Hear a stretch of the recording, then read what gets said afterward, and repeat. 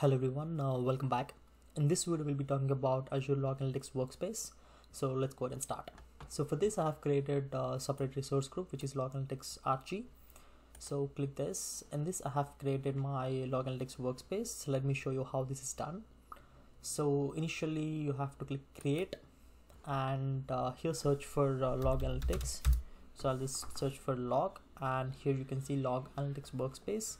So click that. So basically Azure Log Analytics Workspace is a service provided by Microsoft Azure that enables you to collect, store and analyze logs and telemetry data for various sources in your cloud environment. So that is what it is. So we can click create here. So you can also read here with Azure Monitor Log Analytics, you can easily store, retain and query data collected from monitored resources in Azure and other environments for valuable insights.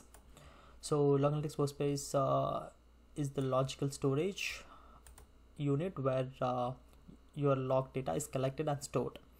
So it is basic management unit for log analytics. So you can just click create here and you just need to give your name.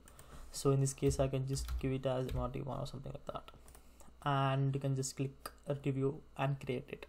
If you want any tags you can add the tags, but in this case I'm just going further and click create. So this is how I have created it, but in this case I have created a MRT workspace, so which is this one that we have just saw. So this is the workspace that we have created. So let's click that. So you see here we have different sections here. We have the workspace activity logs, the operations that I have performed. So here you can see the logs, and let's talk about the tables. So just about what is DCR and what is MMA based. So basically the DCR based stands for data collection rules, and it is a method for collecting data for sources such as Azure virtual machines, Kubernetes service and monitor. So with this data collection you can choose from range of pre-built data connectors or create custom connectors to collect data from your own sources.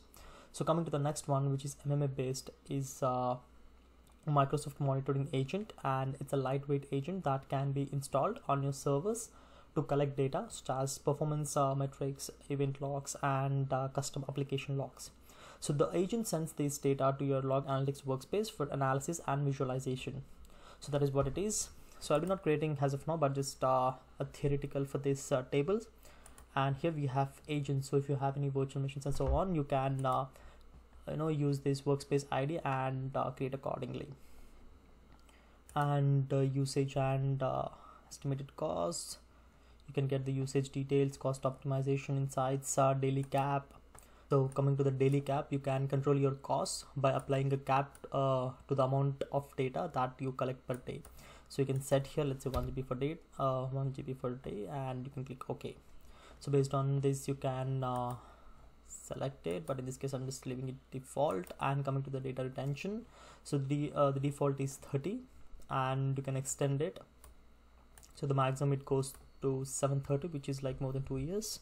So let's say there is an incident or anything like that, you can just review your logs and do your analysis. So that's what we use this data retention. So in this case I'll just leave it as default, and let's select this one,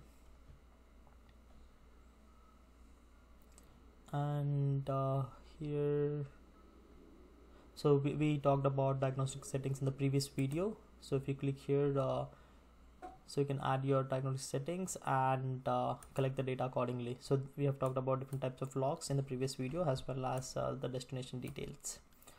So if you have not yet watched that, do watch that just to have a proper idea. So coming to the workbooks. So Azure Workbooks is a service provided by Microsoft Azure that allows you to create interactive and customizable reports, so visualizations and dashboards to monitor and analyze your cloud environment. So you can select any one that you want. So let's say you can select workspace usage and you can get the results here. But in this case, since I just created like 20-30 minutes ago, so it's not showing any results. So but you can select the appropriate workbooks and work on that. So that is what it is. So just wanted to show you the basic introduction about Log Analytics Workspace.